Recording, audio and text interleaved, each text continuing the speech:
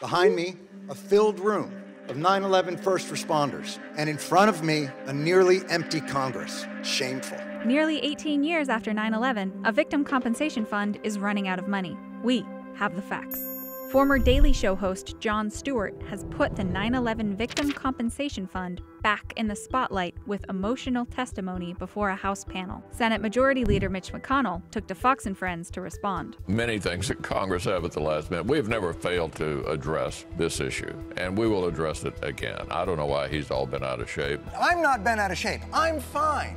I'm bent out of shape for them. The 9/11 attacks killed almost 3,000 people, including more than 400 first responders. About 2,000 more people, including another nearly 400 firefighters and police, died of cancer that developed from exposure to ash, chemicals, and toxic materials. As the years following 9/11 have worn on, many first responders have seen their health continue to decline. I will not stand by and watch as my friends with cancer from 9/11, like me, are valued less than anyone else. More than 50,000 people have been diagnosed with a 9/11 related health issue, including up to 50 types of cancer, according to the Centers for Disease Control and Prevention. The 9/11 Victim Compensation Fund was set up to help pay for medical and economic losses. As of February 2019, the fund had already used $5 billion of the $7.4 billion currently allocated without renewed funding. And as of May 2019, over 16,000 eligibility claims were still being processed according to the fund. The day after Stewart and first responders spoke,